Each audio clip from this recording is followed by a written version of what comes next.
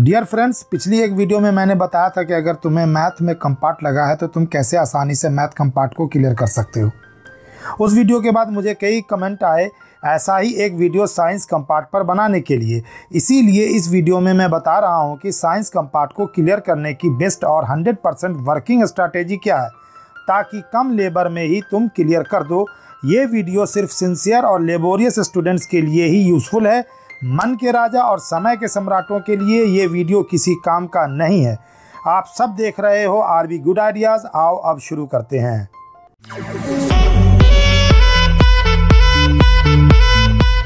देखो दोस्तों, क्लास 10 के साइंस में टोटल 16 चैप्टर्स हैं।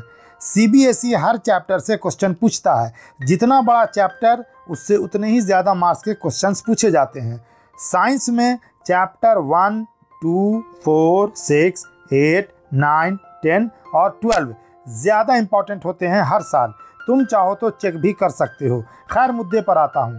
तुम सबसे पहले इन चैप्टर्स को कर लो पूरा जी जान लगा के। इन चैप्टर्स को रेडी करने से तुम्हारे इम्पॉर्टेंट डेराइवेशंस, इम्पॉर्टेंट डायग्राम्स और सारे न्यूमेरिकल्स अपने आप रेडी हो जाएंगे, क्योंकि ये लेसन्स ही साइंस की जान है।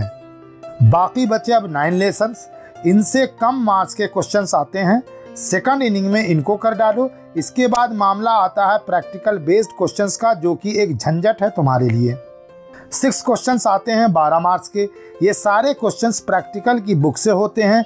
जनरली स्टूडेंट्स के पास इसकी बुक होती नहीं, ना आपका स्कूल फोकस करता है इस पे उतना ज़्यादा। अब इसके लिए तुम किसी गेस पेपर को देखो या पासपोर्ट को, लेकिन जो भी हो जैसे भी हो करो तैयारी। देखो, तुम्हें कंपार्ट लगा है, इसका दर्द, इसका टेंशन तुम ही सबसे ज़्यादा झेल रहे होगे। अभी घर में भी तुम आधे विलेन होगे। सब मानते होंगे कि इतनी सपोर्ट और फैसिलिटी के बाद भी तुमने सही तैयारी नहीं की और अपने एग्ज़ाम को ज़्यादा सीरियसली नहीं लिया। मुझे भी ऐसा ही फील होता। उस पर से 40% क्वेश्चंस ट्विस्टेड या आउट ऑफ NCERT होते हैं, होंगे भी। इसलिए लेसन को अच्छे से प्रिपेयर कर लो। साइंस से जुड़ी ये स्ट्रैटेजी पूरी तरह ऑथेंटिक है और तुम भी जब इसको फॉलो करोगे तो तुमको बहुत इजी लगेगा। साइंस की इंपॉर्टेंट एक्टिविटी, न्यूमेरिक एग्जाम्पल्स और टेबल्स को भूल के भी इग्नोर मत करना। अब तो लगो, वरना कितना चांस कंपार्ट देते रहोगे। इक्वेशंस को बैलेंस करना, टाइप ऑफ रिएक्शंस के 3-3 एग्जाम्पल भी कर लेना, बस हो गया। लेकिन मैंने तो रास्ता बताया, कमिटमेंट तो तुमको ही करना है ना भाई।